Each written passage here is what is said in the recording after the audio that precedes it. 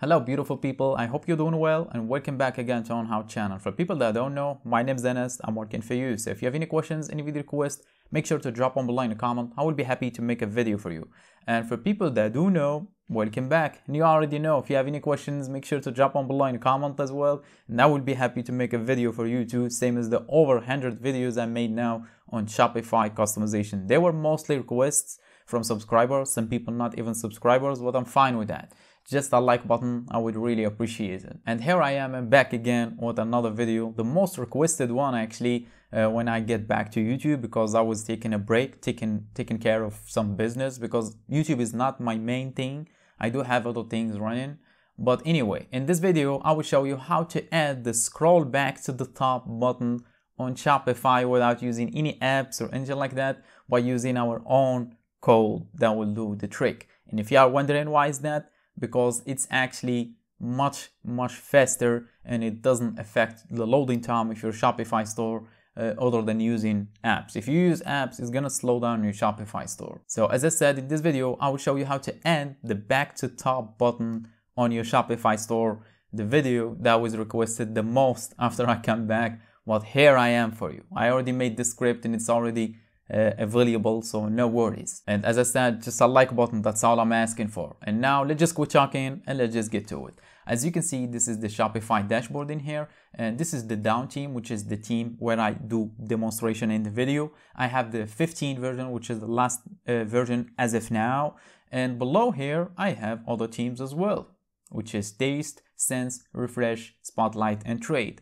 And if you are wondering why is that, because each trick I do share on my channel, I do try it, I do demonstration actually on down team as I said, but I do try it behind the scenes on each one of these. So even if you're not using down, you're using other teams from here, it will work for you just fine. And as I said, even if it didn't, just drop me a comment. I will be happy to help you out. So let me show you the Shopify store where I do the trick, this one right here. So there is no, if I get back in here and I need to scroll back to the top, I need to do it manually, like the traditional way. So we will add the button here on the right, which is better. And it also works on the mobile, by the way. It works just fine in the mobile, and I will show you this in this video. So it will be shown here at the bottom right corner, and if you click on it, it's gonna get back to the top. And it says back to the top, and it shows an up arrow. So even people that cannot read, they can know that this button will actually take them to the top. And this is really handy if you have many products in a collection page and you have the infinite scroll, which is already on the way. That video of infinite scroll is on the way with the code again, no apps, no worries. But let's just go talking, let's just get to it. So we will keep this page open, do the trick, come back and see it. So first, we need to get back to code editor. So simply click on the three dots on left of customize for the theme you are using and click on edit code. Then we need to find the folder snippets. So in here, you can see section snippets that we need. Simply click on snippets and click on add new snippet.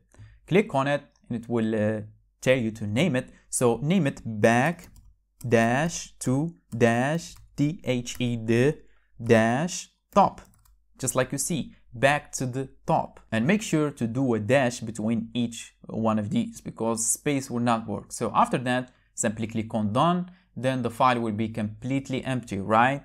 So we need the code in here that will do the trick, so a script. And in order to do that, you need to hire a developer and pay him and wait 24 hours so you can back the script, then check if it works or not.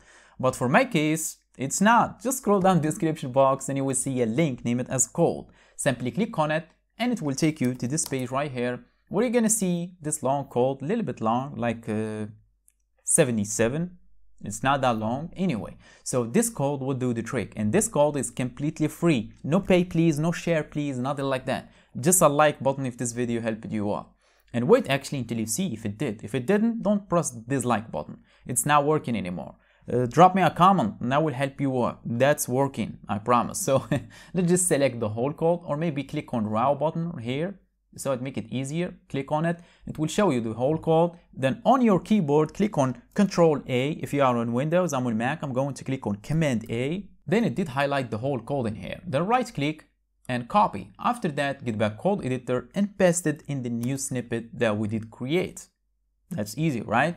So now simply click on save button, Now we saved the snippet. Then the next thing we're going to do is we need to find theme.liquid. Now I already see it here. If not, use the search bar at the top left corner and type in theme. It will show you theme.liquid. Simply click on it.